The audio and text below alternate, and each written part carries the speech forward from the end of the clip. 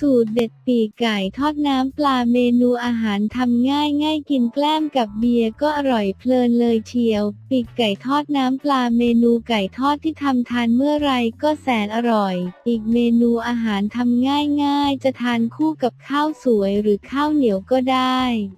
หรือจะทานเป็นเมนูอาหารว่างทานเล่นหรือกินแกล้มกับเบียร์ก็อร่อยเพลินเลยเชียวสำหรับปีกไก่ทอดน้ำปลาสูตรเด็ดที่นำมาฝากนี้มีส่วนผสมน้อยมากและวิธีทำก็แสนง่ายแต่ที่สำคัญยังไงรสชาติต้องอร่อยเด็ดแน่นอนวันไหนนึกเมนูอาหารไม่ออกก็เข้าครัวทำปีกไก่ทอดน้ำปลาก็ได้ครับอิ่มอร่อยทั้งครอบครัวในราคาสบายกระเป๋าที่มีส่วนผสมสูตรและขั้นตอนทำปีกไก่ทอดน้ำปลาปีกไก่ 10-12 ชิ้นน้ำปลาที่หอยเป๋าฮื้อค่ะ2 ช้อนโต๊ะแป้งทอดกรอบใช้ยี่ห้อโกกิหรืออังเคิลบัน1 ช้อนโต๊ะน้ำมันพืชสำหรับทอดเยอะหน่อยนะครับวิธีทำปีกไก่ทอดน้ำปลา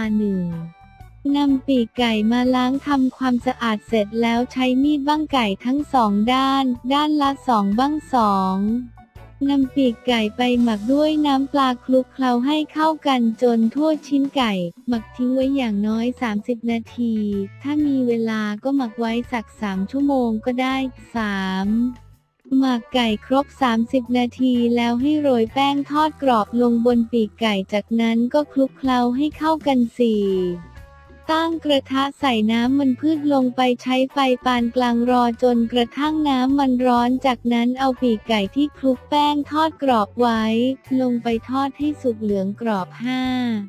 เสร็จแล้วตักขึ้นพักไว้ให้เสด็จน้ำมันเขตจัดใส่จานพร้อมเสิร์ฟจะรับประทานคู่กับข้าวสวยหรือข้าวเหนียวก็ได้แนะนำเพิ่มเติมความเค็มของน้ำปลาแต่ละยี่ห้อนั้นไม่เท่ากัน